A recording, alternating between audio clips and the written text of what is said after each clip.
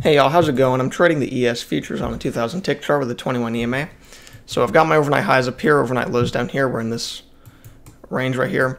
So we push off right here, which forms our overnight low. This is around 8 o'clock right here. So starting off, you can see this reversal pattern. It's a first entry short, second entry short, failure. But the problem is you just got a break of this downtrend and then one small attempt down. I'd want to see a couple clear attempts down, holding on the EMA to take that. But so it just doesn't have good context for a reversal pattern. But we push higher here, we go into this uptrend, then we have this break right here. Notice it's two legs. It's not the most clear two legs, but it's still there. We push lower to the EMA, we break, we push back, we push below. So it's pretty, it's kind of clear, two legs right there. But after that two-legged break, you push higher, you make a new high for this uptrend. Now you do have this measured move in play, but after it makes the new high, it does rush back below the EMA, and we start forming this range right here. So we can get it off those lows, put it to that high, and we push lower here. We have this downtrend, and then I was looking for a long in here. I was hoping that we could get a clear downtrend break, and then a couple attempts lower, and then failure to to go long. But it really just got congestive and just started forming this range right here. You don't want to enter into that. But we push higher here. We reach that high. It's basically just a first entry on a big picture. We just push higher here. I would want to see, a break, and then, like a couple attempts to go higher and then fail. That'd be a good setup for a range right here. But we just kind of plummet back down. By the time we close back below the EMA, I was hoping we could get some attempts higher, or two attempts higher to catch a failure, but we just kept plummeting down. And then we got to these lows, and we have this downtrend right here in play, so we need this to play out, but by the time it has a break and has its first attempt lower, it's already just plummeting straight down. And I don't want to take a breakout pullback here either, because I don't like taking breakout pullbacks unless they're also another setup. And also you have these conflicting measured moves here. You have this measured move higher and this measured move lower. It's not a very good area to take a breakout pullback. So we push lower here. We get these shallow corrections, not quite reaching the EMA, so you can't take those. And then here we reach the overnight low, and what I was hoping for was we push higher here, and then we get a clear reversal pattern to go long. But we reach the EMA, and we get congestive. Since that's just a first entry right there, just one leg higher, you can't go short there, and then it just gets really congestive, so you really can't enter in that stuff.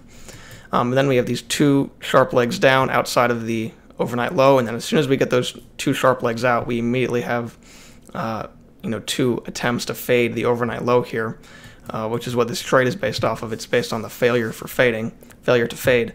So we start getting these highs here and these lows where the EMA is flat. We're forming this range here. And after we get this measured move trying to fade the overnight low, I waited for this to close below the EMA because it could bounce back off the EMA, form a reversal pattern, and fade.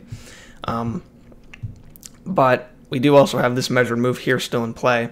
So I liked going short once it closed below that EMA there, right after that measured move. I just used a limit order, got filled on that pullback right there. So that was a pretty good trade in my opinion.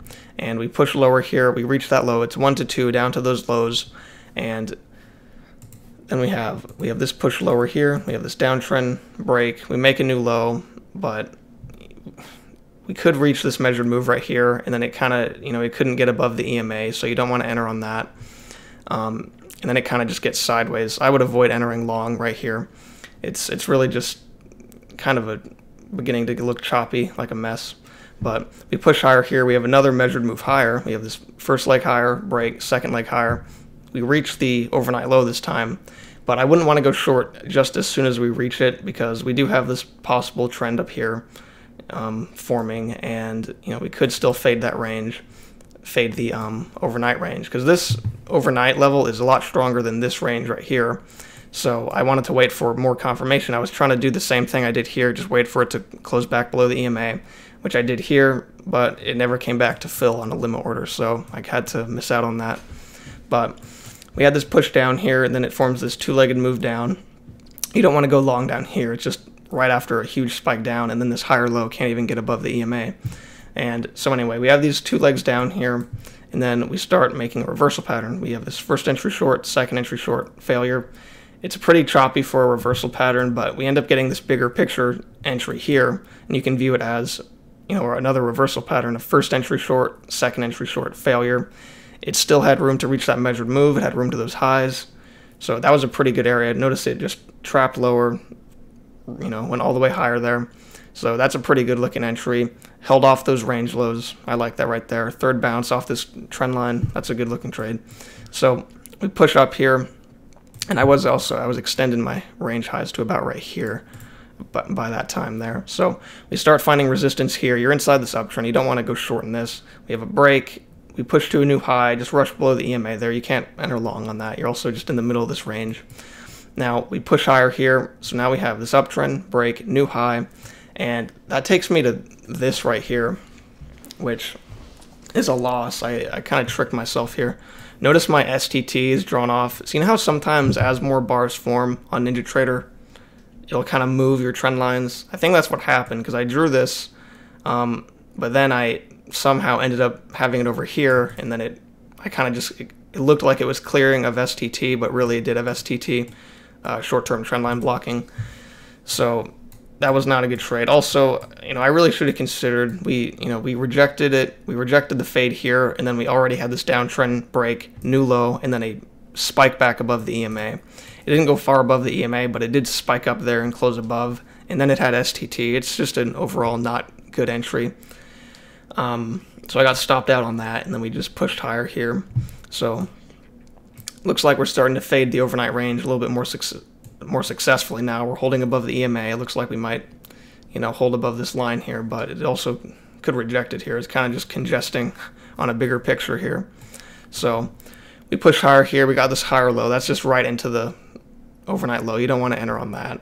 And yeah, it's just kind of turning into a choppy mess here. So I would wait for more price action to form before entering anything here. Maybe we can get like some kind of reversal pattern back down. That would be good. We have good context for that. We could also start something like this. Yeah, look at that. Perfect. Just started forming this bigger picture trend right here. So yeah, we can definitely get something soon here, but I'm done for the day. And yeah, hope you all enjoyed this video. Hope it was helpful. This was a quick video. Yeah, also for anyone wondering, I'm going to be making the videos earlier than I have been. Usually I would trade till 2. From now on, I'm going to be making these videos around 12:30. Trading offers freedom, and I'm going to be using it. And I think I mentioned this last video, but yeah, so anyway, I hope you all enjoyed this video. And yeah, I'll see y'all next time.